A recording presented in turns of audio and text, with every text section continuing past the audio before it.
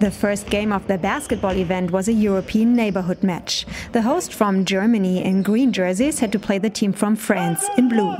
The French, with the better start, a good defense and fast baskets, provide them with a quick lead. Germany has to take a timeout. Afterwards, the Germans better in the offense, but what does that help if you collect points in the defense? Particularly hurtful, even if the French miss a basket, they often get the rebound and make the basket in the second or third attempt. They also use their physical dominance in the defense.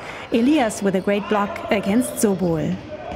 As if this wasn't bad enough already, the German team conceded a buzzer beater in the second quarter, 49-30, the halftime result. That was a shock for the host. They had to get it off their minds in the break. But 15 minutes later, the match didn't change. The French were still on fire. They found the perfect mix of points under the basket and from the distance. The German team tries its best in the offense, but rarely gets easy points like here.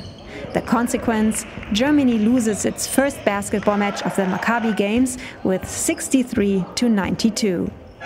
So, the analysis of team captain Arie Wilder was negative. Ja, der Start ins Spiel war auf jeden Fall nicht optimal.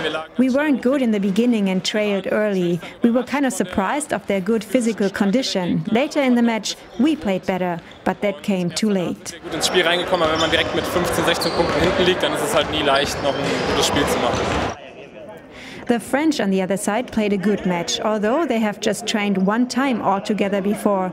So the question was, how strong could the team be if it's even better trained?